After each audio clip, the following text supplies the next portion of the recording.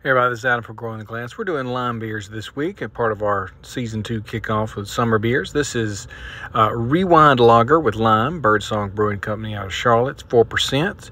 You can see it's pretty pale looking, kind of clear, but it's crisp, it's clean, no head whatsoever, as you can see there.